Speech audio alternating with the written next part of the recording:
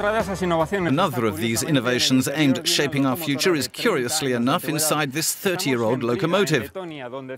We're in Riga, Latvia, where this old diesel locomotive has been given a new lease of life. It's been retrofitted to also run on natural gas.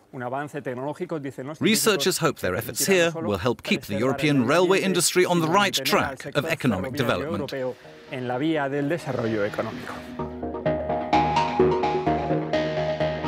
A few days are all it takes to install the 25 or so mechanical components allowing the locomotive to switch from diesel to natural gas.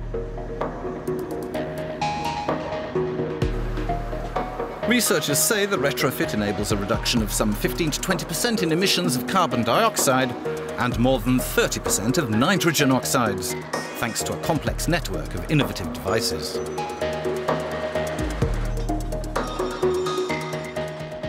The dual gas diesel platform is made up of different components, the gas storage and gas reducing systems.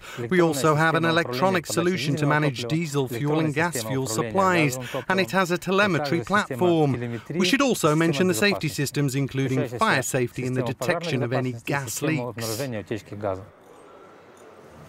Researchers say the system has been designed to allow operators to pay off their retrofit investment in about 3 years, mainly due to a reduced diesel bill.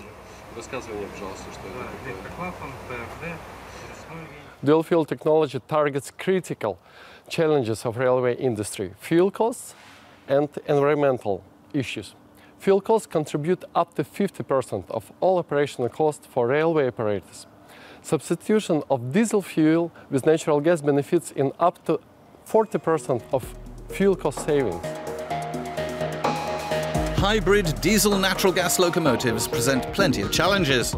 For instance, their engines are prone to increased combustion pressures and temperatures. So engineers had to come up with sophisticated mechanical and software solutions.